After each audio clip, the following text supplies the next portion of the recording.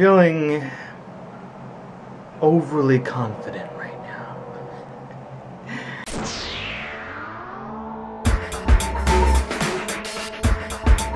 San Antonio.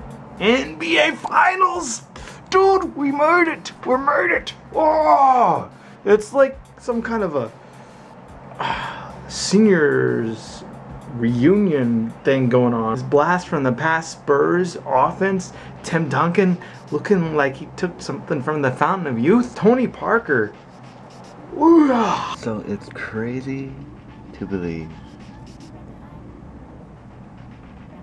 that the Spurs swept the Grizzlies. I don't know how did that happen. I don't know.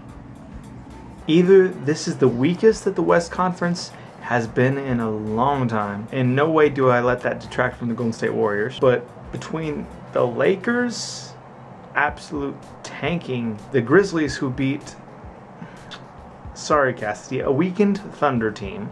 This team is super clutch. Or this is the best Spurs team I've ever seen. Hopefully the Pacers come back. I just want them to come back so badly. I'm hoping that they pick up their game and it doesn't stay like that. Or else it's gonna be Spurs and Heat. That's practically the worst final ever. Going for the Spurs would be horrible.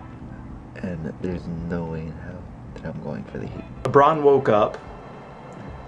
The Heat finally decided, okay, now we have to wake up. And they just absolutely Ruth Chris Steakhoused the Indiana Pacers. If it's Spurs versus Heat, which I wouldn't mind seeing some LeBron cry.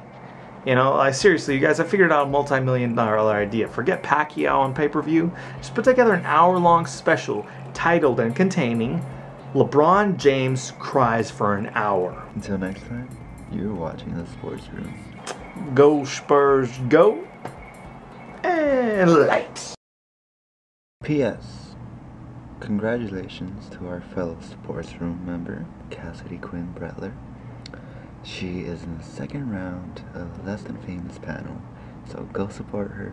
Hopefully she can make it to the final.